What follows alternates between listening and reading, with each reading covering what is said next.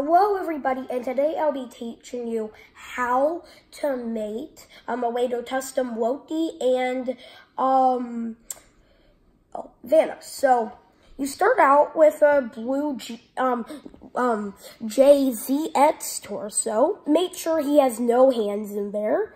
Then you take the plain old Stormtrooper head and a drain tape. Put the drain tape holes in to the head holder. Once you got that in, just like so, you place on the head. Then you want to take one normal peach hand and put it and pop it in. Then you want to take another peach hand and do the same thing. You take a Captain America weight piece and make sure it's a dark blue weight piece. You put that in, and then you take Loki's normal helmet. Put it on, and the fit is complete. Then all you need is his sword. You put that in just right place, and the way to Loki is complete. Now moving on to Thanos.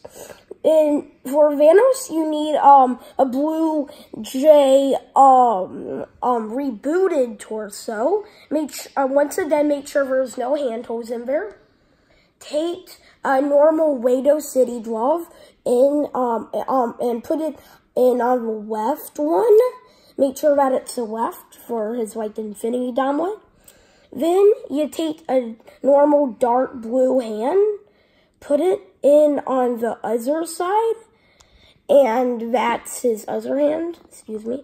Then you take his just a plain black shoulder pad. Put it on like so. Take the normal Captain America weight piece, put them in. Take one of Thanos' children's head.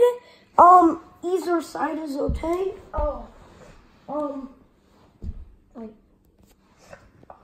You take a Lato spaceman's like helmet. Make sure there's no visor in it.